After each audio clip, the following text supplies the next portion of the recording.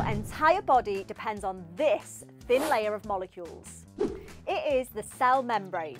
The cell membrane is described using the fluid mosaic model, meaning that it's flexible and made up of many different components. So we have the phospholipids, which make up the bulk of the cell membrane, but embedded within those phospholipids, you also have proteins like this one here and this one here.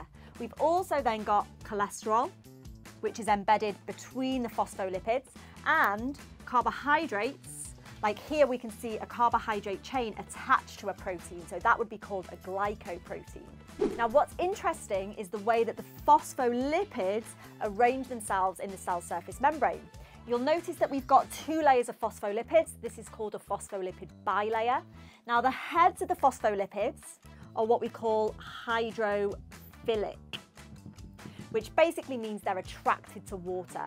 So you'll find the heads on the outside of the cell membrane, facing towards the water in the cytoplasm and away from the water outside of the cell. The tails of the phospholipids, on the other hand, are hydrophobic, which you might think means they're scared of water, but really what it means is they repel water.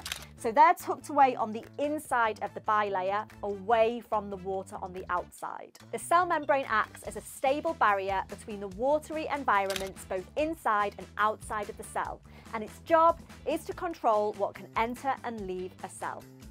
Follow me for more biology content like this.